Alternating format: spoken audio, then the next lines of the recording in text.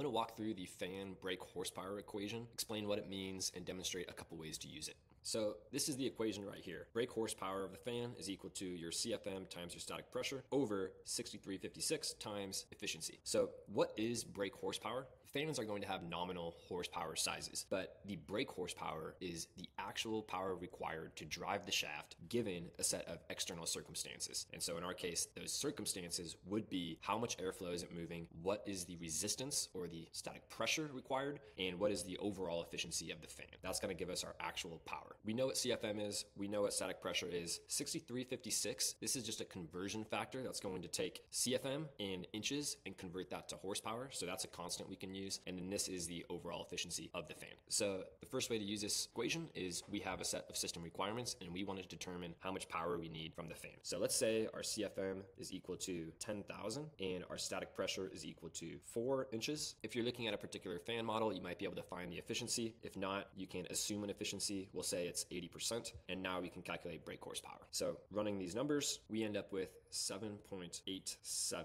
brake horsepower. So this right here tells us a 5 horsepower fan is not going to cut it. We're going to need something higher than this number. All things considered, maybe up to a 10 horsepower fan to accomplish our system requirements. Another way to use this equation is to reverse engineer the efficiency of the fan if you already know the brake horsepower. So here I've rearranged the equation to solve for efficiency, and let's say we know the CFM, again, we'll call it 5,000. The static pressure is 1.2, and maybe you have a fan curve and you've already done a selection. And so you've determined that based on this fan, the brake horsepower is going to be about 1.85.